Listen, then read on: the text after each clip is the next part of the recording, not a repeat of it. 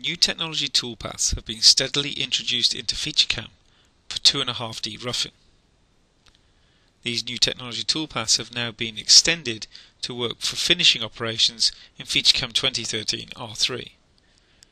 This gives more control and makes for easier programming of two-axis finishing operations.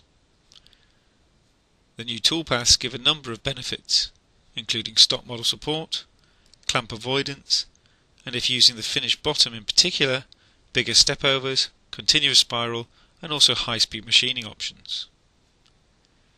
In this example we have an adapter plate and we're going to look at some of these finishing operations, with the exception of the stop model support, which is covered in a later video. If we look at the part view, we can see we've got a number of features already pre-created.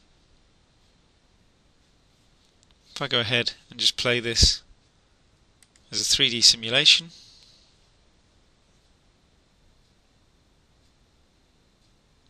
you can see we get our part machined like so.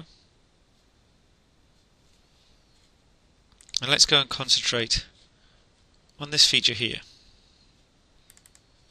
So for this top feature, if we want to use our new technology toolpaths, we simply go to the strategy page, and in this case we can choose our new technology for our roughing operation. To turn on our new technology for finishing, we simply check the NT Toolpath box, and you'll notice here that we get a choice for our finished bottom as to the type of stepover we're using. Without the new technology, if I go to my finish and preview this toolpath, and just viewing from the top, we can see the shape of the toolpath we get. In particular, note some of these sharp direction changes as we're working our way around the form of the part. Let's go ahead and modify the strategy to use the new technology. Again, if I go back to that finishing operation and preview, we get our toolpath shape like so. So we can modify the way the tool moves in these regions by using some of the new high-speed machining options. In this case we go to the milling tab, and you'll notice you get a number of high-speed machining options, including the maximum tool overload, which will introduce trachoidal moves. We've got the profile corner percentage, which will introduce a rounding to the last profile, and we've also got the smoothing allowance, which will try and smooth out the toolpath as best it can using the raceline technology. In this case, I'm going to change my smoothing allowance. I'm going to add a smoothing allowance of 30%.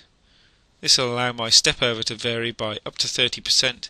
In this case, I'm hoping to see some more direct or straight line moves as we get to the extremities of the toolpath. Let's preview this finishing operation. And you can see here clearly we've got straight line moves. The tool's taken the most direct route it possibly can before we start to follow the form of the part. This can also be seen down the bottom here as well.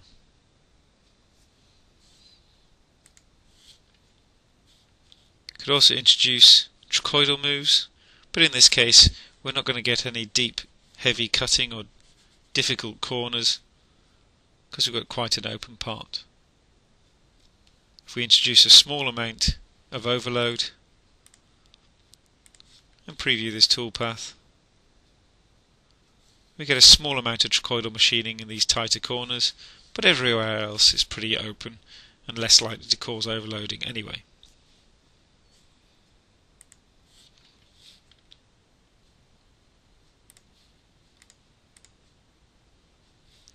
As well as this, if I go to the stepovers area, in this case I can set a large stepover.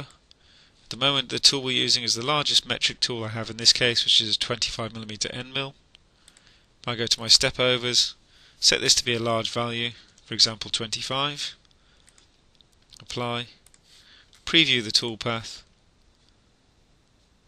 and you can see in areas where there is a largest stepover region we get a move that tries to clear the material out. If I change the move from a direct to a smooth move and apply, and again preview, you'll notice we get these teardrop shapes appearing in any of these corners where we're trying to clear the material in a large step over.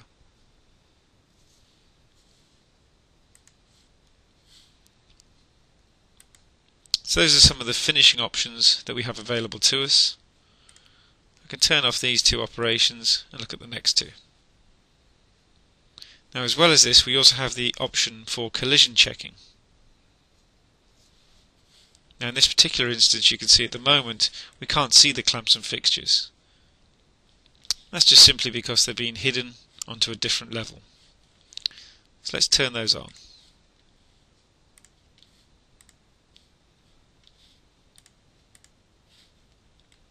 So here we can see some fixturing holding the block of material down. If I choose to make these my clamps for simulation,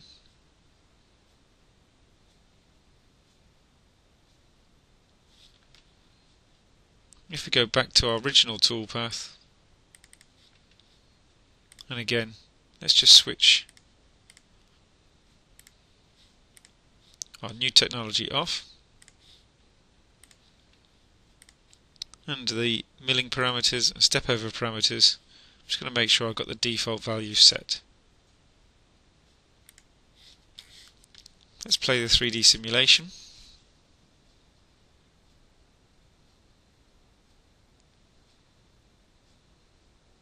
So here you can see clearly I've machined through the clamps themselves. I'm going to turn on my collision checking.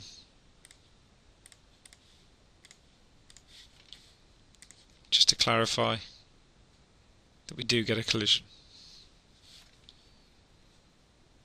So with the previous technology, there wasn't really much we could do about this. We'd have to create a boundary or some kind of restriction, maybe a curve to work inside. With the new technology toolpaths, however, we can actually indicate that we want to check against particular faces. Once we've selected new technology for both the roughing and the finishing operations, you'll notice that the check surfaces option becomes available, and in this case we're checking against all the clamping faces.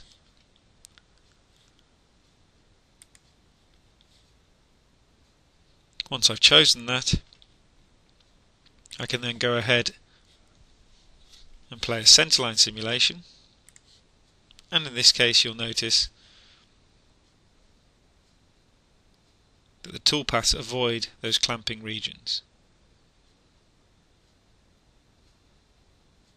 So we introduce the clamp avoidance for roughing operations in 2013 R2.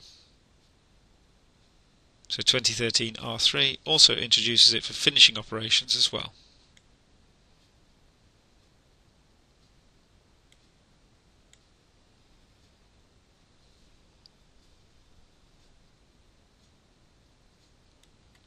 So here you can see, for example, in this region where the tool has cleared and avoided those clamps.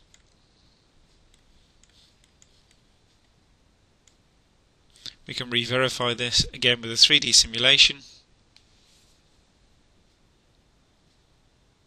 just to make sure that we get no gouges or collisions as we simulate the part.